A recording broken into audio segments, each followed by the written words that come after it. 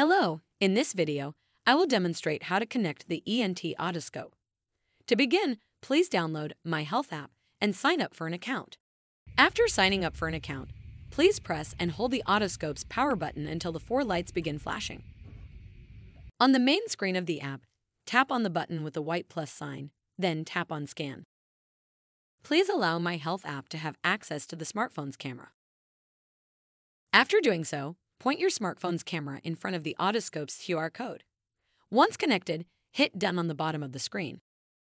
After scanning the QR code, tap on Go to Wi-Fi settings at the bottom of the screen. By doing so, the app will take you to your smartphone's Wi-Fi settings, where we will look for and connect to SL Mobi. After connecting, if your smartphone says No Internet Connection or Connected without Internet, that's the indicator that we have successfully connected to the otoscope's hotspot connection.